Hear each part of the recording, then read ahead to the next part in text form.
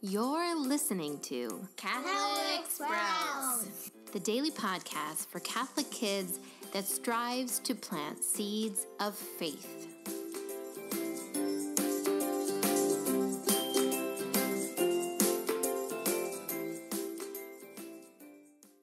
Hey there, Sprouts. Today is Monday, May 13th, 2019. It is also the feast day of Our Lady of Fatima. This week on the Catholic Sprouts podcast, we are going to be talking about Fatima.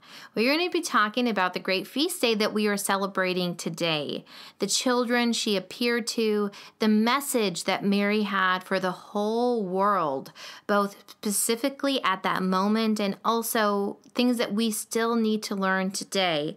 We're going to talk about the great miracles and what happened to these visionaries after Mary appeared to them. Now, Fatima took place in 1917, so 102 years ago. And there are many things that we can learn from this, but for today, we are going to talk about the fact that Mary appeared to three children that maybe are about the same age that you are. The three children that she appeared to were Lucia and her two cousins, Francisco and Jacinta. Now, she appeared to them in a small town in Portugal, and that town's name is Fatima. That is why we refer to her as Our Lady of Fatima.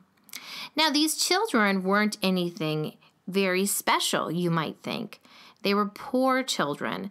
They were asked to watch over their family's sheep while their family was doing other tasks. And in fact, Mary appeared to these three children while they were watching their sheep in the pasture.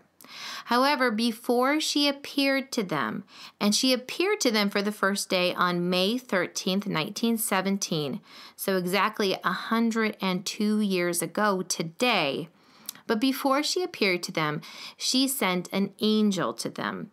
The angel identified himself as the Angel of Portugal. He appeared to them several times in the months before Mary appeared, and he taught them how to pray. Before the angel's vision, the children were good. They were Catholic and they prayed, but they were a little bit lazy. Their parents had told them that they needed to pray the rosary before they could play out in the pasture with their sheep. But they would pray the rosary as quickly as possible. Instead of saying the whole prayer, they would simply say the title of the prayer. So they would say, Hail Mary, Hail Mary, Hail Mary, Hail Mary, and not the full prayer. So they were good, but they were a little bit lazy. The Angel of Portugal appeared to them and impressed upon them the importance of real prayer, of being dedicated to prayer, and he also taught them another very simple prayer. The prayer that he taught them is this prayer. Oh my God, I believe, I adore, I hope, and I love you.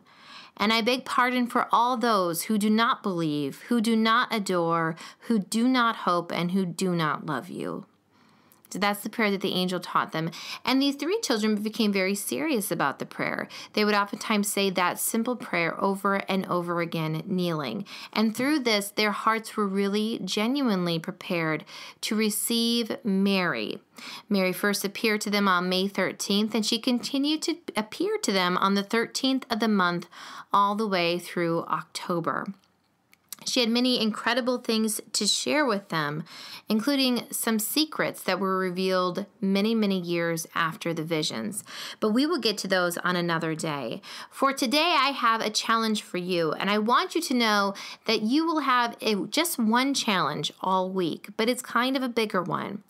I challenge you to pray a rosary, a whole rosary, all 5 decades. Now, the reason why I challenge you to do this is because Mary challenged the 3 visionary children to pray a whole rosary, often, every single day. Now, sometimes we think that children perhaps can't pray a rosary. And maybe they'll think it's too boring or too long. Well, Mary didn't think that. Mary thought, in fact, that it was important that the children pray a whole rosary. So that's a challenge. I want you to really take that seriously. And by the end of the week, just once, have prayed a whole rosary. That's it for Catholic Sprouts today. We'll be back tomorrow, but until then, continue to grow in your faith and truly sprout into the beautiful creation that God intended you to be.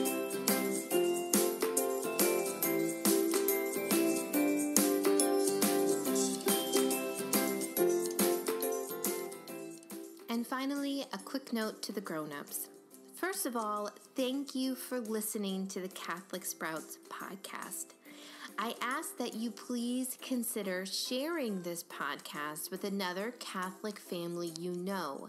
Send them an email, a text, or simply mention it the next time you see them.